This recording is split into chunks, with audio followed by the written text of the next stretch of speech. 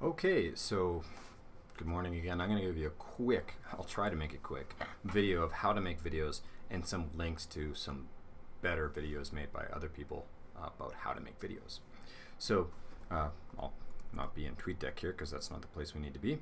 Let's see. This is the way I make videos. So I use a product called Camtasia, and I use Camtasia for Mac. I've also used the version for Windows. It is a commercial piece of software. There's a 30-day free trial. I highly recommend you try this out sometime during the course. Since it's a 30-day free trial, you might want to wait a couple weeks and then get your 30 days out at the end. But your choice. I highly recommend you purchase it. It's actually only about $100 for the Mac version. It's more for the PC version.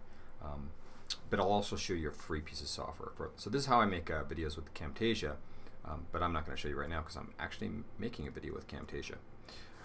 What I suggest you use is either just grab your iPhone or Android phone, have someone else record you doing a video, or you can get, say, a tripod. I don't think I have a tripod here. I'll move the microphone and try not to be too loud. I have my Snowball microphone that I'm using here to record audio mounted on a tripod. You could mount your iPod or something on a tripod and take video of you using a whiteboard, for example, and giving a video or just talking to the camera. Another option is what I'm doing here is screencasting, which I can use with Camtasia. Remember, with these screencasting softwares like Screencast-o-matic, like the one I'm showing you here, or Camtasia, which I'm using right now, allows you to record video from the video camera, sound from any microphones you have available, sound from the system as well as possible, and it can record what happens on your screen, which is what I'm doing right now. For a quick entry, I recommend Screencast-o-matic because it's just web-based. If you have Java installed on your system, it just runs straight from the web page. If you don't, it'll tell you. The other option is when you go to start recording, it'll bug you. You need to download Java. I haven't done it because I don't want to. Or you can download a program that runs. I don't know if this works on Windows. I'll have to try it. But I already installed it on the Mac. So let me give you the quick overview. If I'm on the Mac side, I run my Screencast-o-matic program. And it's going to bug you and say, please give us money and get the free pro version. I'm not interested because I use a different piece of software that I've paid for. So you can just use the free version. So I click on use free version and it comes up. And it already found an existing recording. So I'll just remove that for now and then try Screencast-o-matic. Comes up here, you'll notice there's a menu at the bottom. I didn't see this when I first run it. And you can start recording.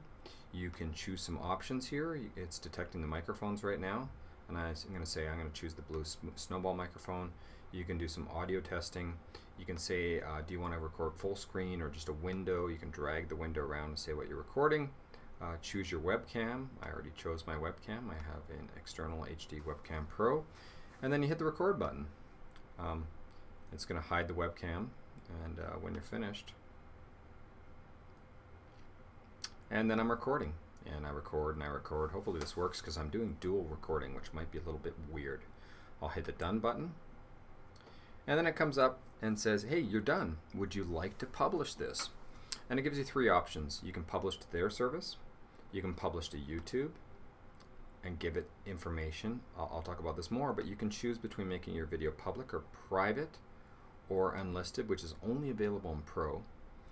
And you can connect it to your YouTube account, so it does this automatically for you. What I actually recommend from both Camtasia and Screencast-o-matic is say, let's just publish this straight out to a file. Okay, you can choose the size and choose what format. I highly recommend QuickTime MP4 format, not Flash, not GIF, not Windows Media File. This is the most portable format and goes nicely to YouTube. So that's what you do there. So I'm going to close this up, I don't need to do it right now. That's Screencast-o-matic or Screencast-o-matic. The other thing I wanted to point to you is Jonathan at FlippingPhysics has some excellent videos about how to make videos and some great videos about flipping. And if you teach physics, some great videos about physics as well. Just lots and lots of videos. I actually was in one of his videos, so you can go and watch me in this video. This is the 9 do's for making engaging flipping videos. I linked this on our tools section in Schoology. He also wrote about the basics, and he writes about the don'ts, and a whole bunch of other guides to flipping. I met John when we were at the 2014 FlipCon in Mars, Pennsylvania. Another person I want to mention is Keith Hughes, or HipHughes. Keith teaches history, excellent at it, uploads lots of videos, lots of students get benefit from his videos as well as the physics ones John does. But he has this teaching stuff section in his playlist. If you go to his playlist, you'll see there's teaching stuff. I linked this for you as well already. A whole bunch of videos on how to teach. One of his classic videos I love is 5 pieces of advice for new teachers. Even if you're not a new teacher, I recommend it. It's only 5 minutes. This longer video is called I Flip, You Flip, We All Flip, Setting Up a Flipped Classroom. It's 24 minutes long, but well worth watching. So I recommend you go in and take a look at what Keith has to say there. Once you've got your MP4, then it's just a matter of uploading it to YouTube. Now, let me quickly show you that. And say you log into YouTube. And of course, if you're not logged into YouTube, you'll need to actually log in.